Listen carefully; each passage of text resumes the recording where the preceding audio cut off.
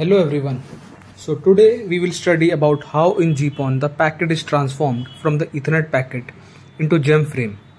Gem means Gpon Encapsulation method. In Ethernet packet there are many parameters. First come is inter-packet gap.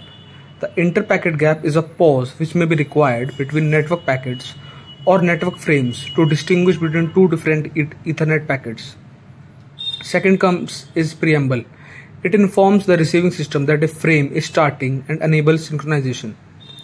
SFD start frame delimiter signifies that the destination MAC address field begins with the next byte.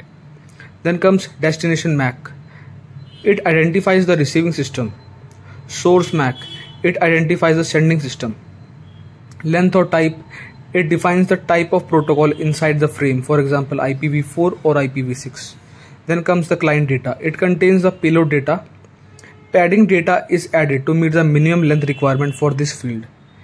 FCS frame check sequence contains a 32-bit cyclic redundancy check, which follows detection of corrupted data.